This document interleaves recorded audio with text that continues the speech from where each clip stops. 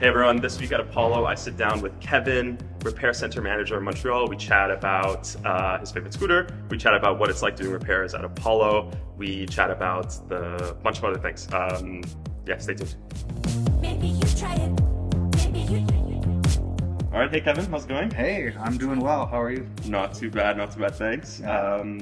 So what's up? How's everything going at how has everything been going at Apollo this week? Apollo this week for us in the Montreal Repair Centre has been going pretty well, actually. We had a hectic summer, as did a lot of Apollo, just because that's our peak season and that's the way things are. But this week and kind of starting last week is where we really start to feel under control again. Where we're kind of like back where we should be. We're at like a what I would call an acceptable or reasonable wait time for repairs at like 2 to 3 days instead of being like a week and a half. Right. A week and a half is too long, so we're kind of back where we should be. I'm pretty excited about that, and we have some stuff to work on for the winter, which is always good because that's almost a perpetual fear of mine of like we're gonna fix all the scooters and twiddle our thumbs for December. But it doesn't look like that's going to be the case. There's enough work, as you can see. Yeah, there's enough things to do. And tons of scooters back there. Yeah. Okay, so you talked a little bit about, wait times and stuff. Maybe we'll talk a bit about before this week at Apollo, and then we'll get to this week at Apollo. So standard wait time for someone who brings in a scooter to the shop has historically kind of been how long? Like average, I'd say 2 to 3 days. Okay. That number goes up a little bit if it's like, middle of July or early August, where that's where we see the most volume for sure. And then that is also sort of contingent on parts being in stock. Right. That's if we have parts in stock, usually repairs are no problem. There's some sort of outlier cases where we really need to like take the whole thing apart and swap a whole bunch of parts and kind of do trial and error to figure out what's going on with it. But most of the time we know how the scooters work. We know what needs to be done. And it's just a matter of, it's pretty much first come, first served here, except for like more extreme cases. So it's just a matter of catching up and then waiting for your turn in the line. And then we fix your scooter, send you an email, and hopefully you come and pick it up. And you never come back again. That's the plan. Every time I send some away, I get to say, I hope like it's nice to see you, but I hope I don't see you again. Right? And it's a dad joke. Yeah, it is, and I love my dad jokes, so I love it. Okay, so yeah, that's how it usually goes. What are some things that people can do to keep their scooter, like easy things that someone can do to keep their scooter in good shape, and so that they never have to come here again, and you never have to see them in the first place? So first one. The most common repair we see here is flat tires. It's obviously less with the new cities and the scooters that have the self-healing tires. We get a lot, like much less flats on those models. But we still have lots of old Explorers on the road, Ghosts, City 21s. And so flat tires are our biggest, ticket item. So keeping your tires inflated. Most scooters are 50 PSI. The Airs are 36, and the new City Pro, I think, is 45. I might need to double check on that one. But keeping your tires inflated will go a long way to making sure you don't get flats. It also extends your battery life because you just have the optimal sort of force. Like, for every force, there's an equal and opposite reaction, right? So as the tire is digging into the ground's pushing back on the scooter. That's what lets it go. So at the correct PSI, that's when you have the optimal amount to kind of get you going further. So your battery life will be better, your top speed will be better. Number 2 thing would be clean your scooter. You don't need to be super intense about it, but if you get caught in the rain, wipe it down after. If you, just kind of went a bit off-roading and it's dusty, just take a dry cloth, not a soaking wet cloth, but take something, no hose. Don't take a hose to it. I have seen that happen, and then people go, oh, I guess that wasn't a good idea, was it? It's like, the scooters are water resistant. They are not waterproof. Have you seen there was a video someone posted on Reddit of just literally hosing down their Pro. Oh no. But that's good. And that one, the way the Pros and the City 22s and pretty much all of our newer models are designed are much more water resistant. And even the fact that you access the battery through the bottom of them and not from the top like you would on the older models makes them a lot more resistant. Still don't advise taking a hose to it. Dry cloth. Yeah, dry cloth. Damp cloth. You can have a little dampness. You don't want it soaking wet. No soap.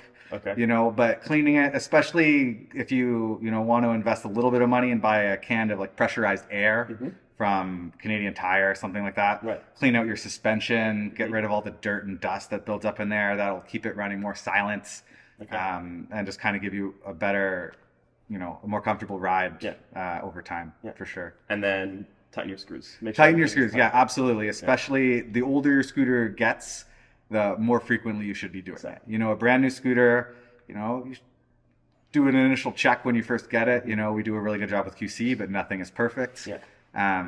But after you ride it 2 weeks, just make sure you tighten it. Then maybe you should be good for another month. Yeah. And just check. Yeah. As your scooter gets 2 years old, that's when it becomes more critical. The start of a riding season, after maybe every 100 or so kilometers, just verify that things are tight. Yeah. You can always use Loctite if you find something keeps getting loose more frequently than it should. Bring it in. Yeah, of course we have maintenance packages. Yeah. If you aren't comfortable fixing anything on yourself, by all means, please bring it in. We'd much rather you be safe and comfortable on the road having us worked on the scooter than you doing something and being unsure about the whole process. And we can even show you some of the things we've done to kind of help you maybe save some cash for the next time. There's those preventative maintenance guides we have on the help desk that are going to show everyone basically like every certain number of kilometers what checks you should be doing. But I think where there is still a little bit of a knowledge gap is, and maybe you could help some people who are watching this video, is what are some like tools that people should have at home when it comes to like if you want to make sure that you're riding and operating your scooter as safely as possible? What are some things that you should have in your sort of like toolkit? So the first thing I would recommend is a good quality set of metric Allen keys. So the smallest size we use is probably 2 millimeters. And up to 10 millimeters. That your average, pack that you'd get at any hardware store usually comes with 1.5 millimeters all the way up to 10. And all the sizes are common. The only scooter we have that might need something slightly bigger than that is the new V3 Phantoms, where it's 12 millimeters for the main direction bolt there. But that will get you covered for just about every screw. The other thing that is always really handy is just an adjustable wrench. You don't need a whole set. An adjustable wrench will get you 99% of the way there, or not even 90%, but like it'll cover 99% of cases. And that is needed for if you have a flat tire, you need to remove the wheel, things like that. And then I would also recommend a good quality air pump, something that will tell you the pressure that you're pumping up. Because you can get basic, basketball pumps or bike pumps, and you're kind of just playing a guessing game of, okay, how much air pressure is in here. And if you have too much air pressure, you're at risk of kind of your tire exploding. And if you have too little air pressure, you're at risk of having flats very easily and also not getting your optimal range and speed. Exactly. So those would be my top three off my head for sure. Red Loctite is a good one. Red Loctite's good. That's maybe a bit heavy, more deep. Blue Loctite is kind of almost more preferred, because anything you should, like Red Loctite we use for something that should never, ever, ever come loose, right? There are some things, obviously, that shouldn't come loose, but you need to be able to come loose in order to access them. So the wheel nuts on a scooter, if you're, want some extra security, Blue Loctite's good. Red Loctite's a bit overkill, because when you get a flat tire or when you need maintenance, you need a brake disc changed, it becomes a real pain to remove that wheel, right? On my personal scooter, I don't have Loctite anywhere that there isn't Loctite from the factory. I do, kind of like what we're talking about, I do some regular maintenance on it every 6 weeks maybe. I am a bit more experienced with the scooters, obviously, so when I ride it, I can kind of be like, hey, I can feel something's up here, and I can, at the end of my workday, I'm fortunate enough to work here, so I can just throw it on the bench and inspect it, right? So that's kind of the perks of the job. What are you riding right now? Right now, so I am still an Apollo Ghost fan. Okay. The Ghost it's a cult. The Ghost is a cult favorite. So my reasons for liking the Ghost are, I'm kind of like an old school. We say I'm the old man of the repair center. Got it with the dad jokes. The dad jokes. I am the oldest one who works here, but I'm like 32. I'm not really an old man. That being said, our app is wonderful. It has lots of really, really cool features, but like I don't need any of them. Right. So I like to just go. I like the Ghost. It's easier to repair, right? Me knowing how to repair them and maintain them. The Ghost are, you know, the City 23 looks beautiful. It actually is fantastic. My friend just bought one, and it's so good. Yeah. But if there somehow is a problem with all the hidden wires and kind of the sleek look, it means it's a bit more time consuming to do those repairs. Right. And me, I am always a function over form type person. That's fair. So I like having the wires a bit more visible and a bit more accessible. Yeah. The Ghost isn't perfect. I wish the fenders were better. Yeah. I have Phantom tires on my Ghost as well, because I think the Phantom tires are cooler and they're a bit more rounded, more comfortable when you're cornering. Sure. But yeah, the Ghost, the deck is just really nice, and it's a little, I think it's only like half-inch lower. Yeah. But somehow it feels a lot lower to the ground than the Phantom, which is kind of the most comparable scooter, I would say. And being lower to the ground kind of lowers your center of gravity, and I feel a bit more secure when I'm doing those corners. Right. And it's just the first scooter I rode when I started working here, and I kind of like fell in love at first ride. Sentimental. Yeah, a little bit. Okay, cool. So this has been more of a meet and greet than this week at Apollo. That's okay. Okay, this week at Apollo. So this week we've had a couple things happen. We've been doing an inventory count. Yeah. And how's that been going? Man, it looks so good in the parts warehouse. I have never ever seen it look that good. I was just in there grabbing some inner tubes, and it was just like, wow. I helped out for a bit. I wasn't able to help out as much as some other guys. Right.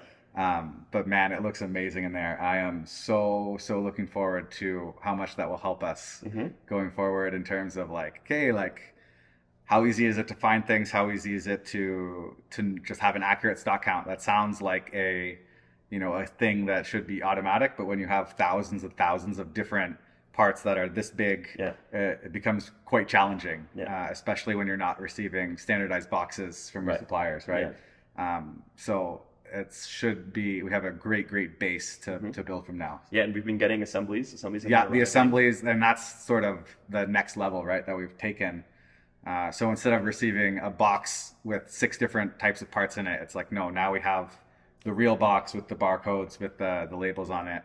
It's like boxes created like night and day, specifically for that piece, rather than nice. Just some random box that's being a bunch of stuff. And even the cardboard seems higher quality than we typically get stuff in. Yeah. I think with this year we decided that we were done with all that extra stuff. We wanted to just like get it right from the beginning, and it's been a painful process, but I think we're going to start to see some of the benefits of that. It's worth it, for sure. So and then you've got kind of close to the end of the season, so compiling all the scooters that have been sort of like picked apart into little pieces, and now you're kind of getting ready to scrap. So we're getting ready, like our big push. I get lots of people in here in the Montreal Repair Centre wanting to buy used scooters, and we sell used scooters, right? We sell our refurbs. But the problem is they're often sold out, and that's the case through the summer, is because we're very busy in the summer, and our priority is obviously repairs, right? That's customers who've already bought a scooter from us. You're our priority, and we want to get you on the road faster. So when we get all these returns, a few a week, they kind of just sit on the shelf until September, October, when we finally have time to open them, do the proper inspection, do the repairs that might be necessary on them, and then they get listed just in time for winter, which sucks. I know, but people get some good deals. There are some. That's the best deal you can find, and it's not even a joke. It's like another layer of inspection that the scooters take. A surprisingly large number of people return scooters without ever opening the box, and so they are literally like brand new, never ridden. And you can save $100, which is minimum, which is a lot, right? And everyone gets the full warranty on open box. You still get your full warranty.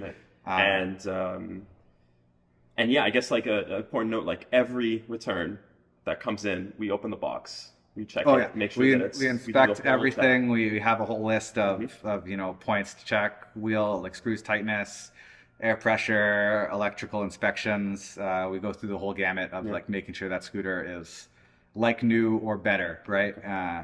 Exactly. And then we sell it. For really cheap. It kind of doesn't even make sense, but it makes sense because if someone I could be a little bit wrong, but once a scooter has been delivered to a customer, it's considered used, Used. right? Even if they've never opened the box, we don't say, okay, they didn't open it, we're going to sell it as brand Yeah. new. Like we we don't play around with that. That's kind of a risky game to play.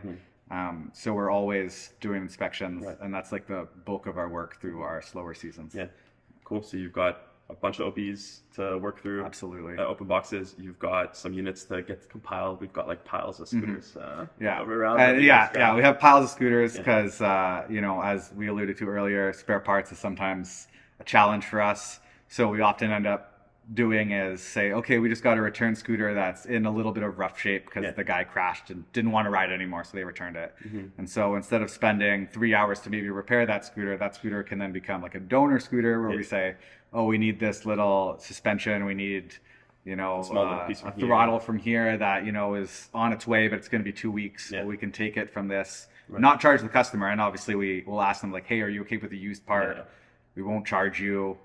So you'll end up saving, you know, $20 to $50 to $100, and then you're riding faster, right? You're back on the road sooner, which is better. Yeah. So, yeah.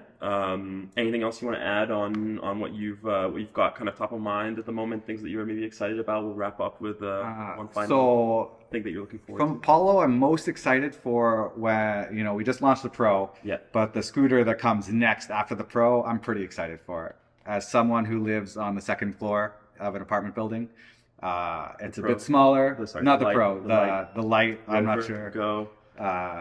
We're gonna have this conversation. Name coming. Yeah. That scooter looks awesome from the prototypes I've seen. I'm really excited to get my hands on that. Do you have a preference for the name?